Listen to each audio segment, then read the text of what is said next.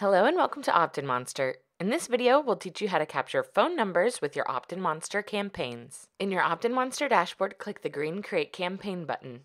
Next, select the template that fits your design needs and click Use Template. Next, you'll need to name your campaign and click Start Building. Within the builder, click on the form to open the Fields Editor panel. Click on the Fields tab on the left, and under Available Fields, click on the plus sign to add the phone field. Next, drag and drop to position the phone field where you'd like to see it on your campaign.